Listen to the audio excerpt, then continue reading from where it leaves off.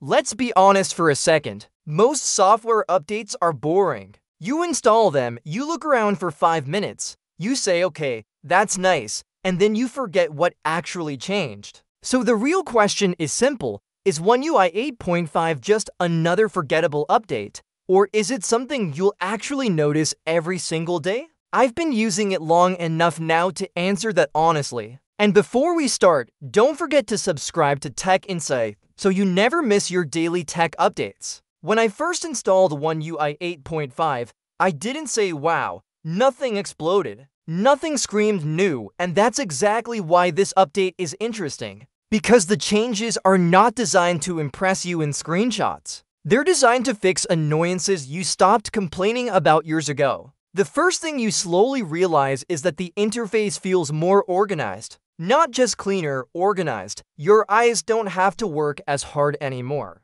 Menus don't feel stacked on top of each other. Buttons don't fight for attention. There's more space, more separation, more logic. Samsung is clearly moving away from the old everything on one layer look and building a system that feels more structured and easier to read. Then there's the way things are placed. This is where One UI 8.5 quietly wins. Search bars, important actions, and frequently used controls are now closer to where your thumb actually is. Big phones have always been uncomfortable, but we just accepted it. This update doesn't make your phone smaller, but it makes it feel smaller to use. And that changes everything in daily life. The Settings app shows this philosophy perfectly. Older versions felt like a long list you had to scroll and hunt through. Now it feels more like a well-organized control room. You go in, you find what you need, you leave. Less thinking, less friction. Let's talk about customization,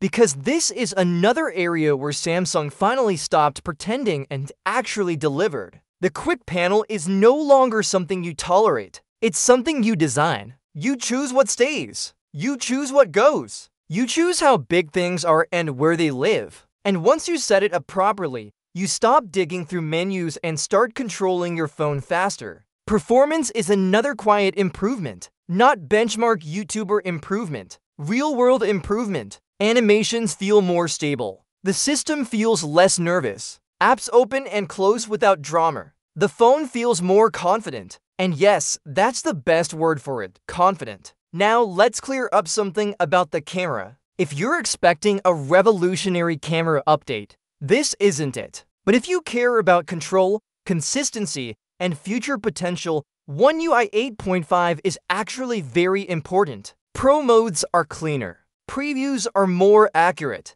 Camera Assistant is no longer just a hidden menu. It feels like a real extension of the camera system. Video is going in the same direction. Log recording, better color controls, and early signs of more serious editing workflows tell us something very clearly. Samsung is preparing for creators, not just casual users. This update doesn't finish that journey, but it makes the road visible. Samsung DeX is one of those features people love to ignore until they use it properly, and One UI 8.5 makes it much harder to ignore. Multiple desktops turn DeX into something that actually resembles a real computer experience. Work, browsing, editing, entertainment, all in separate spaces, all on one device. This is not a gimmick anymore. This is a strategy. Galaxy AI also becomes more useful instead of more flashy. The new generative editing flow is faster, simpler, and safer to use.